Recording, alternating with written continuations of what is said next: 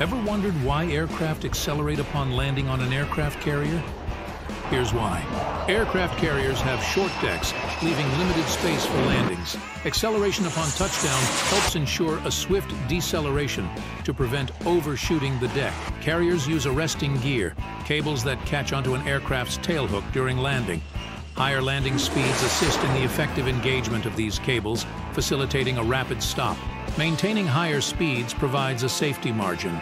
If a landing attempt is unsuccessful, the aircraft can quickly accelerate for a go-around, preventing potential accidents. The carrier's forward motion, coupled with the wind over the deck, aids in generating the necessary lift during the critical moments of landing.